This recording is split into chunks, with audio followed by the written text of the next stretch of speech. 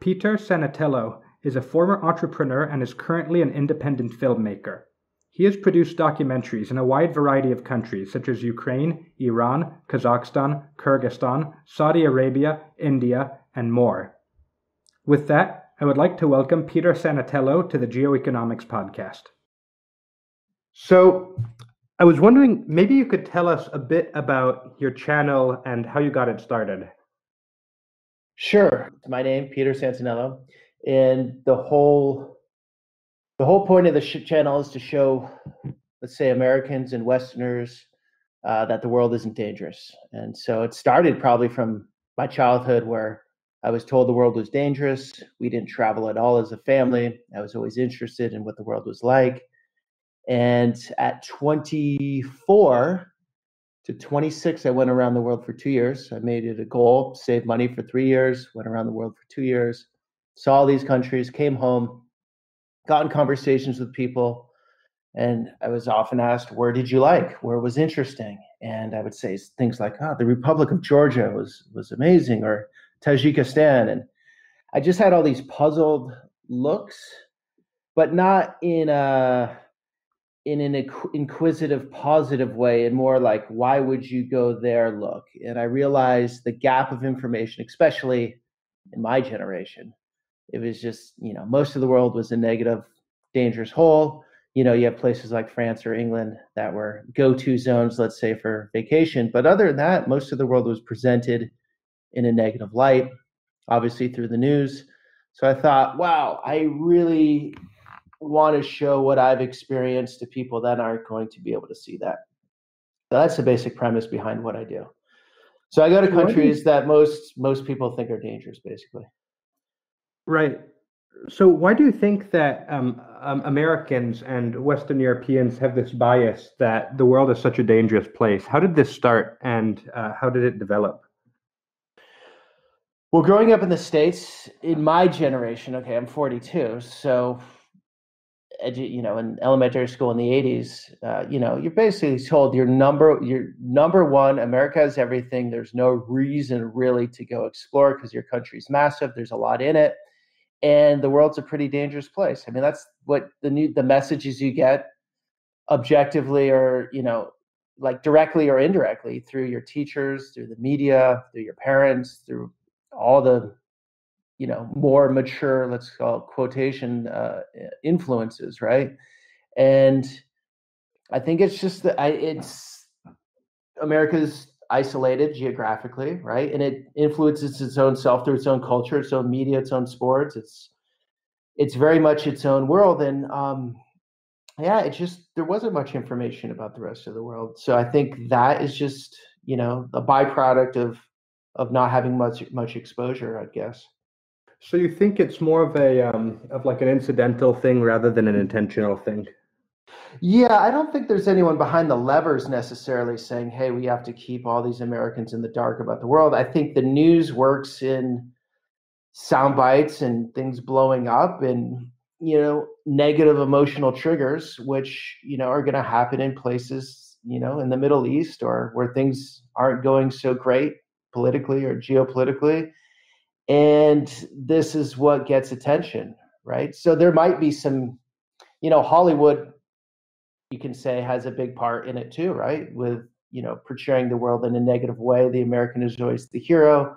Hollywood and Washington have a deep connection. So maybe there's some of it's designed, but I think a lot of it is, you just see Syria on the news enough time, and there are always negative adjectives around it, and you're busy in your life, and you have kids, and you're working 50 hours a week, and you don't have time to dig into what Syria is about or anything else about it other than what you hear or see. And I think it's like comes in at a subjective, not a subjective, but like almost it infiltrates our minds in a covert way, where it's just, you hear it enough time, you hear a word enough time, terrorism around a country, then you're going to think something negative. I think it's somewhat, it could be broken down a few different ways, but I don't think it's like 100% designed by the state or anything like that. Yeah. I've always suspected, though, especially concerning like former Soviet states, that it might be some Cold War or like immediately post-Cold War sort of residual propaganda.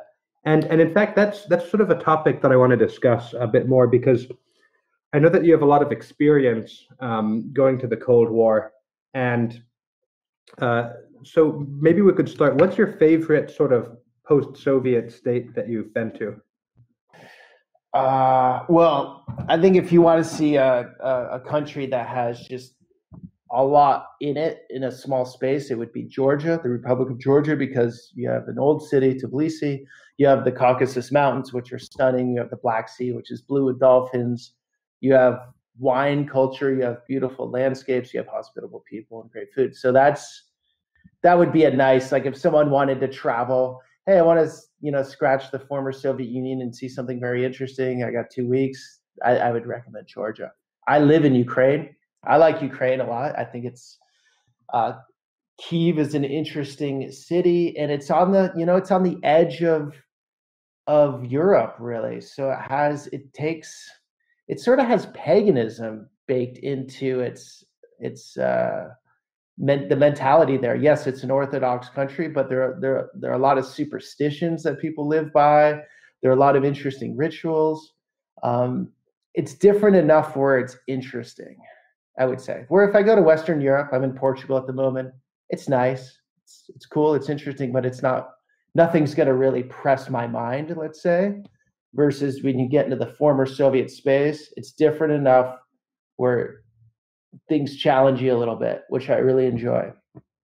So So Georgia have would you be been my to any, go-to.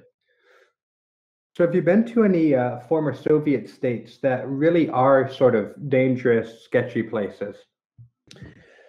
Well, I was in Tajikistan in 2002, so right after the Americans went in and overthrew the Taliban, and that was probably pretty sketchy. I mean, a lot matters who you're with, a lot is luck. But I was on this route out of the number one heroin route out of Afghanistan, and because the fall of Taliban, heroin exports were like doubled overnight, or however long it takes to grow a crop of heroin.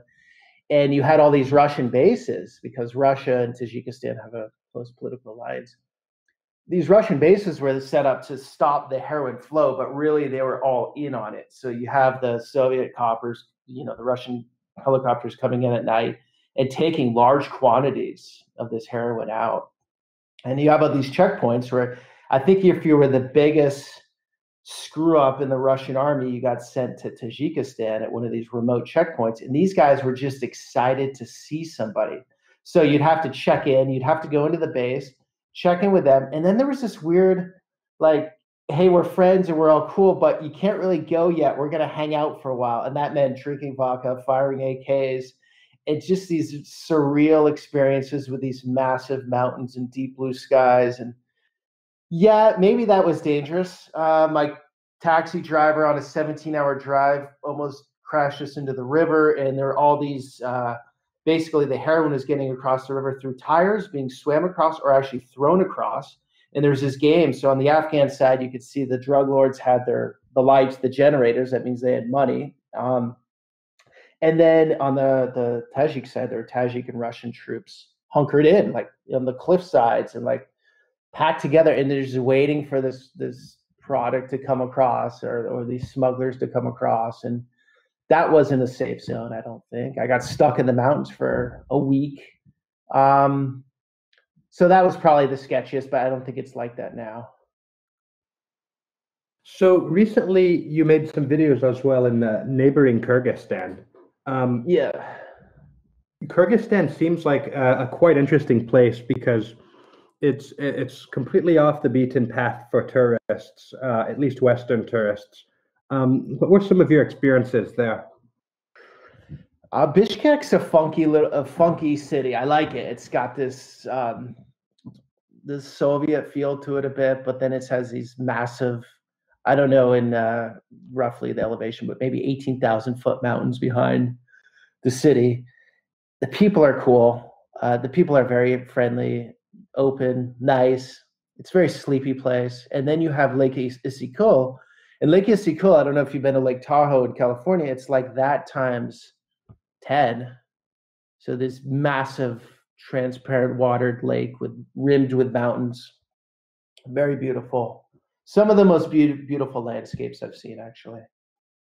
And you've also been to Kazakhstan. And in your video where you were in the capital, you pointed out how you were surprised at how clean and developed and how high quality the infrastructure was in Kazakhstan. Yeah, it was interesting because coming from Ukraine, where, well, none of the money really hits the ground, let's say, like into the roads and the infrastructure or anything. In Kazakhstan, that oil revenue, while it is, I'm sure, a very corrupt country, at least some of it is getting on the street, to the street level. And there are a lot of restaurants opening up. So there's enough oil revenue and enough industry built around it where in Almaty, at least in the center, it seems like it's doing pretty well. And you can see it. It's very visible because the government's, building out its infrastructure. Now, if you go to the countryside, it's a totally different story. Yeah, yeah, it typically is with these countries. Do you think that Central Asia is going to become a major hub of growth and economic activity over the next few years?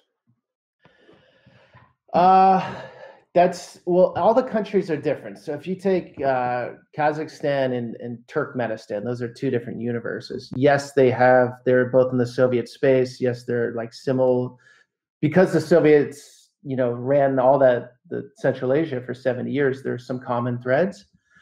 But as far as where the countries are now, they're in completely different spaces. I've heard Uzbekistan is opening up a lot for entrepreneurship. They're removing a lot of restriction, a lot of red tape.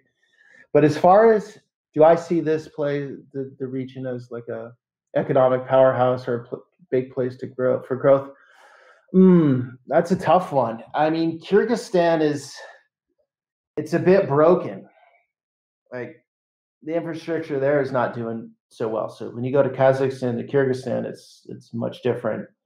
And then I strongly believe work ethic has a lot to do with things, and like if a country is going to move in a good direction economically. That's a tough one. I don't know. Maybe. I mean, I know there's car manufacturing in Uzbekistan, but as far as like tech moving in or something, I don't know.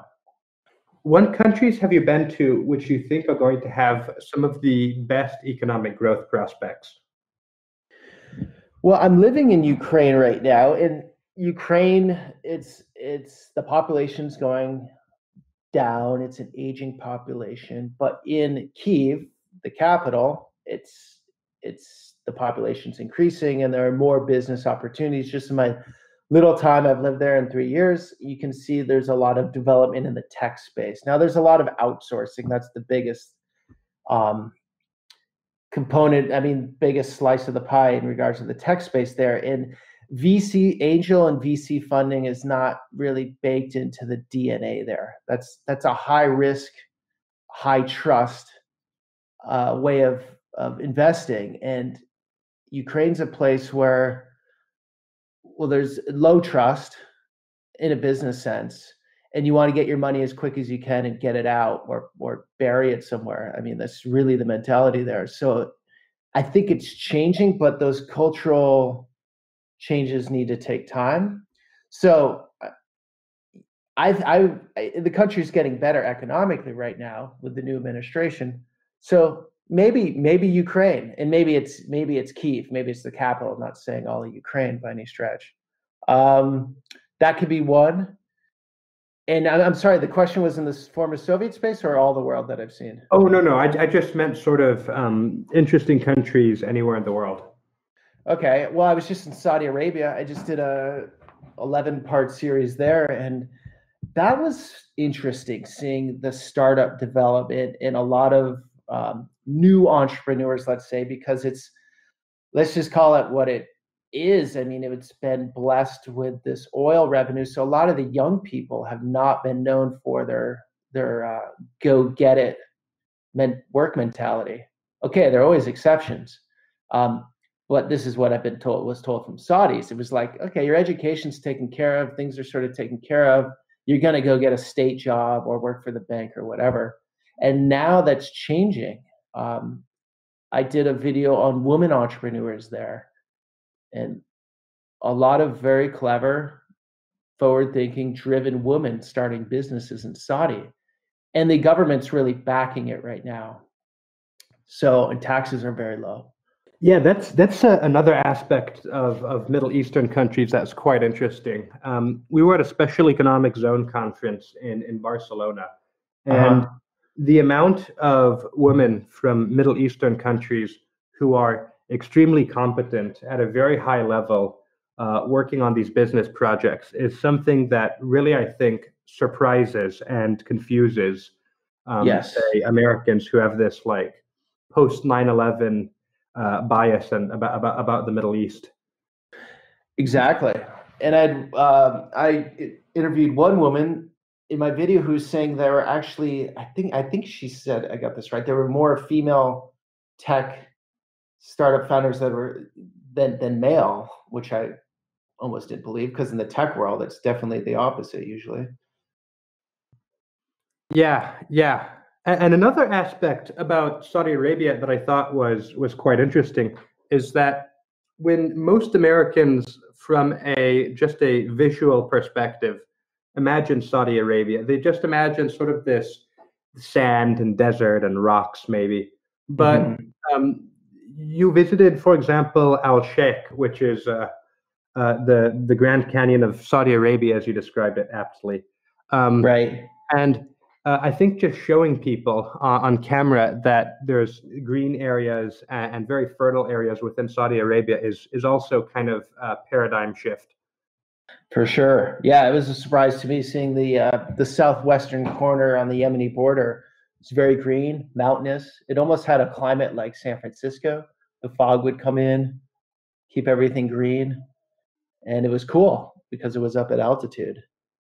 So yeah, that's definitely not the sand and heat we think of. Okay, to be fair, most of the country is desert, but there are definitely, it's quite a mixed up place geographically and culturally. I mean, just there's great distances between things, and it's really a regionalized country. It's not one, there's no one Saudi identity by any stretch. So when you're in Jeddah, you're going to see women without head coverings. I didn't think I would see that, and like the majority almost, I would like to say.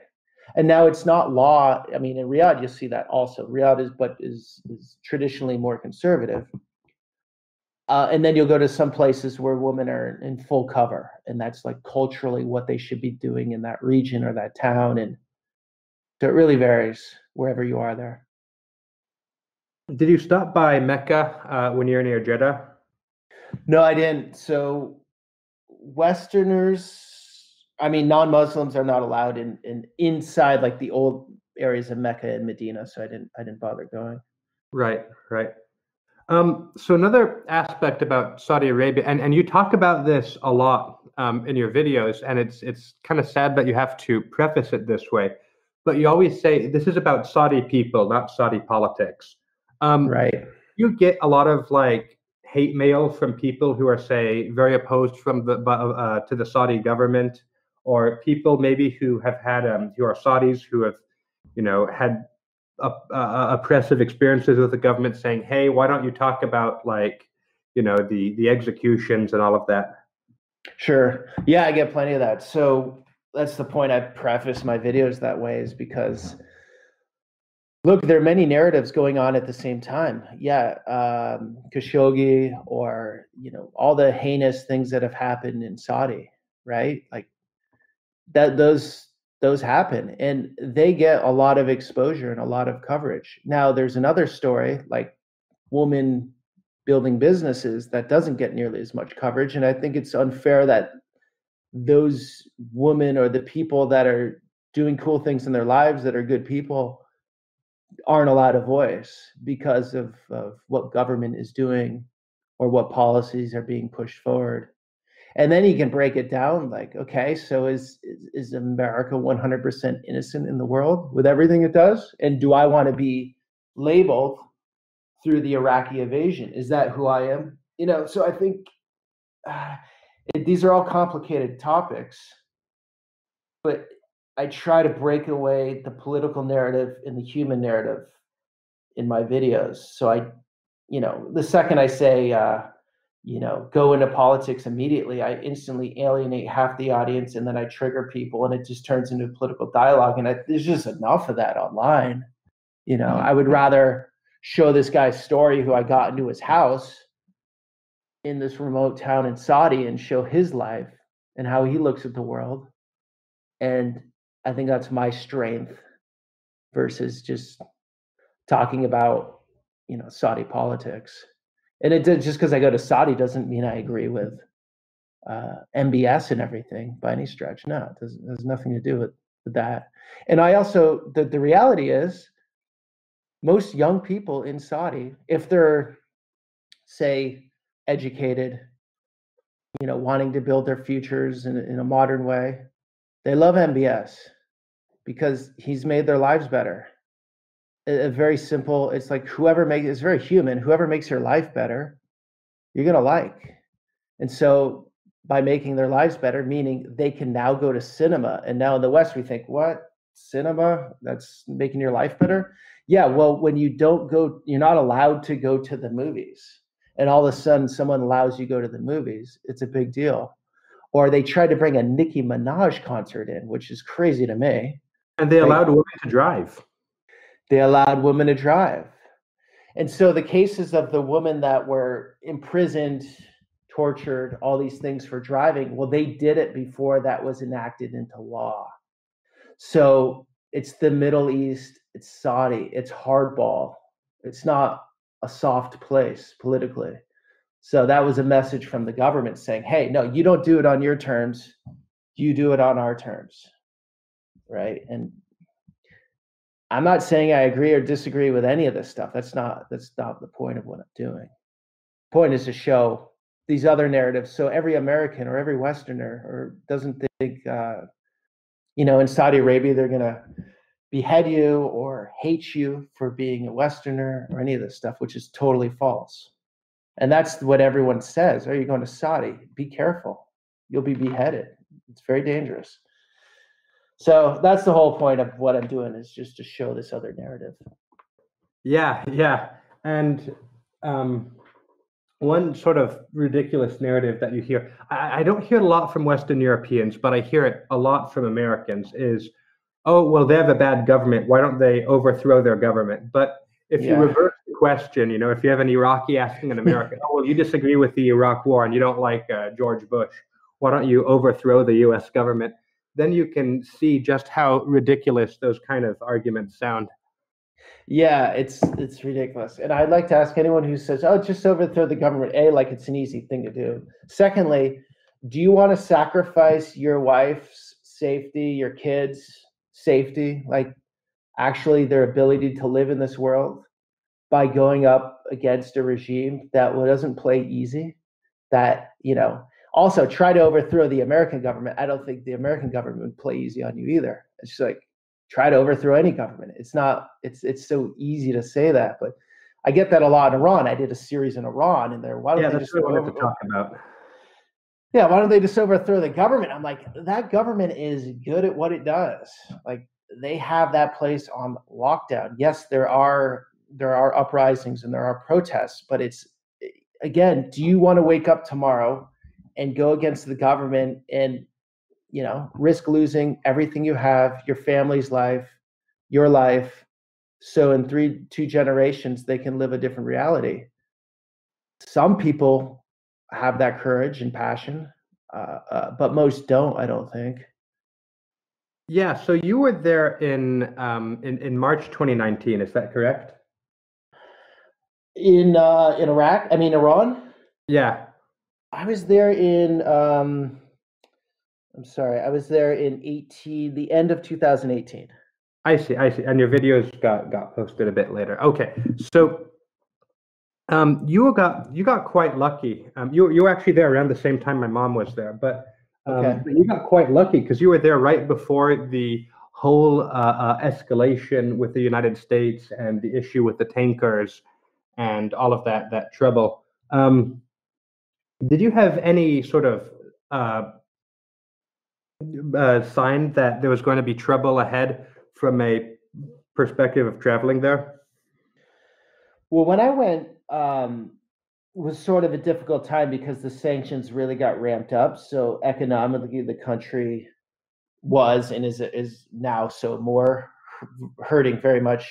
As people's chicken prices doubled in 5 months, their currency went to nothing. So they were feeling the hurt pretty hard. And this is when Trump was in office, obviously. So it wasn't the easiest shoot as far as making videos, that's for sure. But I got what I wanted to get, which is to show the story of the people there, which zero animosity for being an American, none. Which I find to be so interesting. You go to the Middle East, you go to the parts of the Middle East that are getting totally hosed by U.S. foreign policy. They're getting hosed by their own government. They're getting hosed by Western governments. And you'd think those would be the places where they'd want to just say, you effing American, get out of here. And it's never happened. And if I want that treatment, which has happened very little in my life, I've had very little problems, but I'd go to the UK for that, which is crazy. Yeah, I was about to say that I've seen more of that in France than elsewhere. It's unbelievable, and I completely get the sentiment, though. What, in France or the UK? Or wherever, it's. I don't get the sentiment because I think it's an unevolved person who can't distinguish between a person of a country and the government or their policies of the country. And if you start judging people off of who their leader is on an individual basis, like I am Donald Trump all of a sudden, then that's just it's unfair and unreal.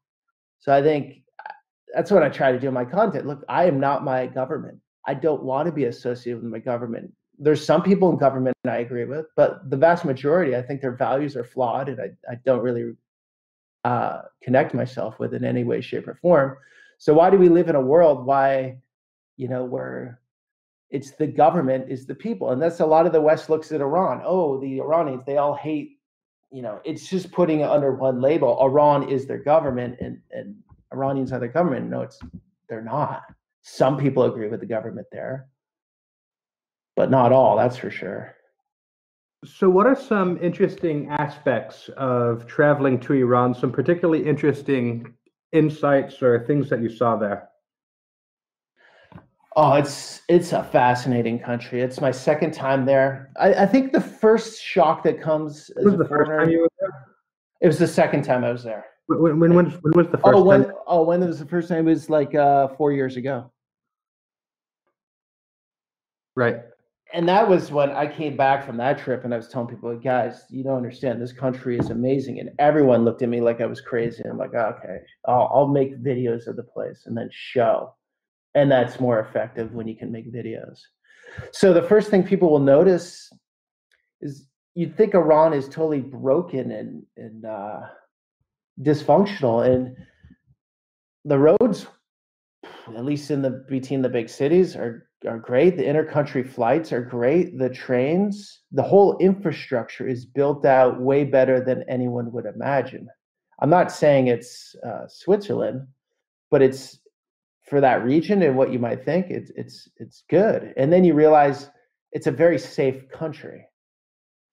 It's very safe to live in Iran. Okay, shout out against the government and it becomes dangerous quickly. But if you want to live a normal life there, it's like they look around at their neighbors and they're like, whoa, we're actually, your kids can walk to school okay and not have any issues. It's like a high trust society that doesn't have a lot of petty crime, and you don't really have to worry about getting burglarized or anything like that. Yeah, true. It does happen though. And my camera was stolen. I lost 4 days of footage, and it was stolen, and that can happen in France or anywhere. But I have some theories behind that I don't want to go into on this podcast. But it can happen, but petty crime is very low. It's way safer. I'd say Tehran is much safer than a Western city. Right. So, in terms of traveling, what are some other countries? Because I think you only started making videos like maybe 3 years ago, right? What are Hmm. some other countries that you've been to off the air that you think are particularly noteworthy or interesting?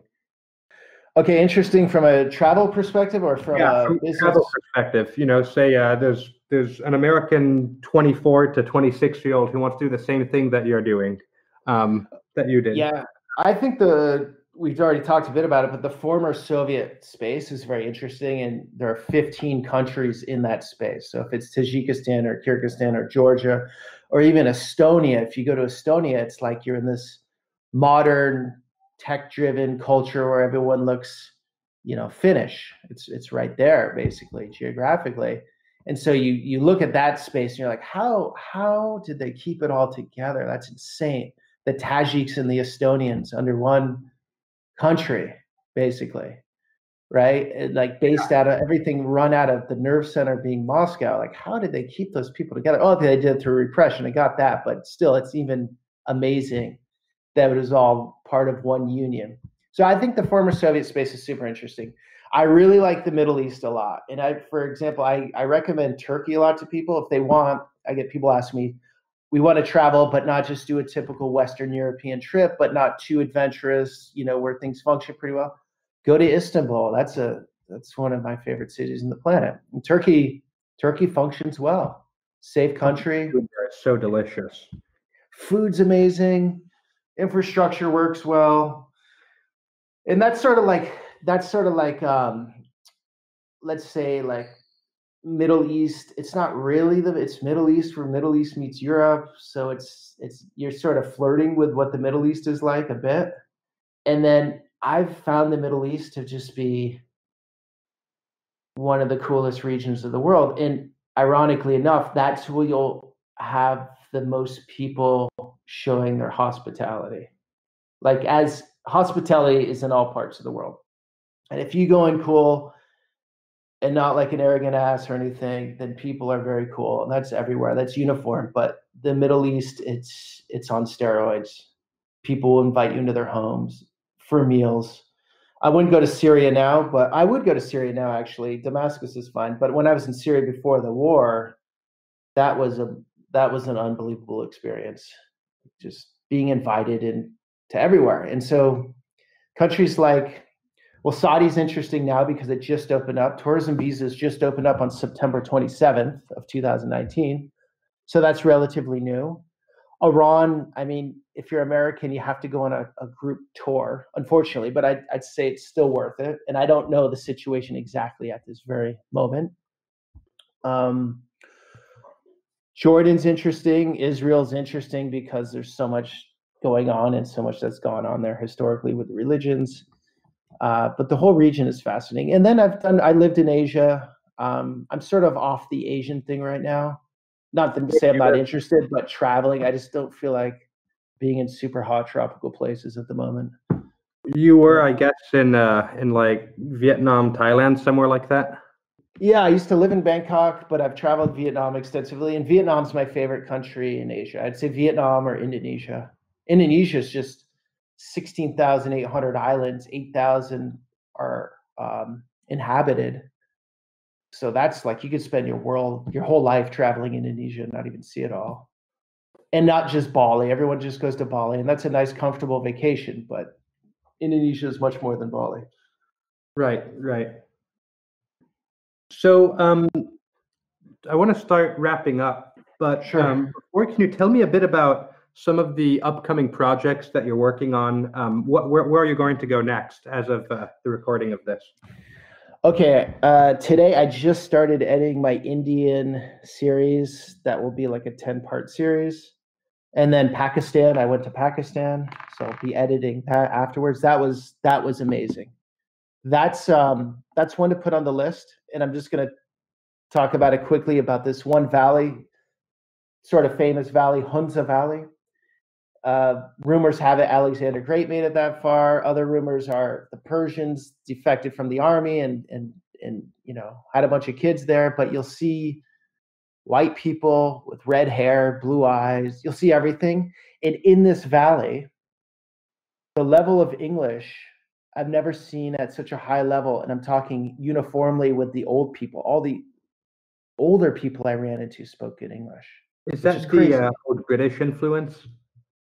Some of the British influence, but if you go to other parts of Pakistan in remote areas, you're not going to see that. So a lot of it has to do with the Aga Khan Foundation, which is a massive foundation that set up schools and hospitals, and it's dealt with tourism for many years. So it's a fascinating place. And so Pakistan, you get into a big Pakistani city like Lahore or Karachi, those are grinding places, and they're worth seeing. And there's some very interesting components. They're not easy places, but when you get into Hunza Valley, it's like, it's the start of the Hindu Kush Mountains, start of the Himalayas, really, and beautiful mountains, beautiful people, very cool. So that's the Syria, India, Pakistan. And then I haven't planned out this next year of travel. I'll be unleashing these episodes for the next few months, but it'll probably be maybe Palestinian territories, Israel, and Lebanon.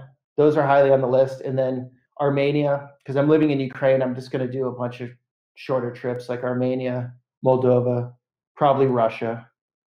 Those are the ones that are on the top of the radar right now.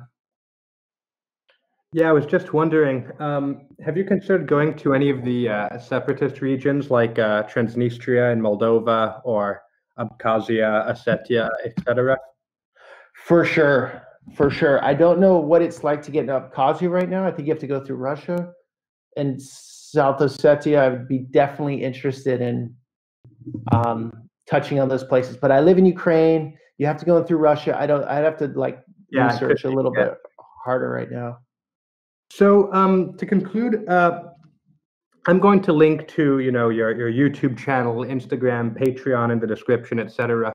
Thank you. Is there anything else that our listeners should go see if they want to check out some of your work? Most of my stuff is video based now, so it's on my YouTube. I do have a website, petersantenello.com. That's sort of the grounding place for everything. And Patreon is if someone wants to contribute, be part of the mission, let's say, if they like the videos. Other than that, that's pretty much it. I don't use Twitter really, even though I have an account. So those are the places, yeah. All right. Well, thank you very much. Thank you, Tiba. Appreciate it. I would like to, once again, thank Peter Santenello for coming on to the Geoeconomics podcast. I would also like to thank you, our listeners. This podcast is licensed under Creative Commons with Attribution. Our listeners should feel welcome to re-upload, share, edit, remix, or use this podcast for any purpose. This podcast is brought to you by the Adrianople Group. The Adrianople Group is a business intelligence and marketing firm which specializes in providing services to economic zones and charter cities. For more information, please visit the links attached below.